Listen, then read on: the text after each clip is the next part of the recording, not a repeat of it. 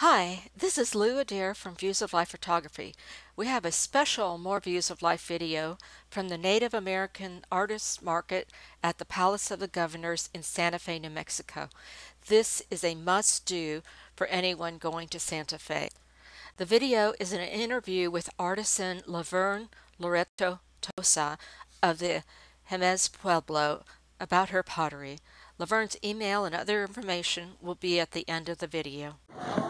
Laverne what? Laverne Loretto Tosa, and I think this is where I'm from. Oh, okay. It's all clay. You'll find my phone. Which one do you like? It's all clay from the Jemez area that I dig up on the reservation. Okay. And after I shape the pot, I hand shape the pots, I hand polish each piece with a smooth polishing stone. This is the clay slip that I soak in water. That's what I apply on the pot. I apply about 5 cakes while it's still that. That's when I burnish it with a smooth stone. So after the burnishing, I fire them with dry cedar wood. They're fired outdoors. I do about 10 pieces at a time. So I fire about the 10 pieces.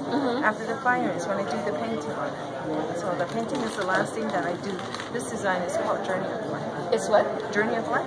Journey of Life. Oh, yeah, that's the beautiful. pot itself is called the melon pot. Okay. And so how long does it take from start to finish to make From start to finish, I do about 10 pieces at a time, about a week and a half to 2 weeks. Wow. Just depends on, like, something like this, a lot of painting on it. Yes. Yeah. So this one has a less painting, but I have to sand each groove. Yeah. Sandpaper to get it smooth. It's beautiful. And which nation are you from? Jemez Pueblo.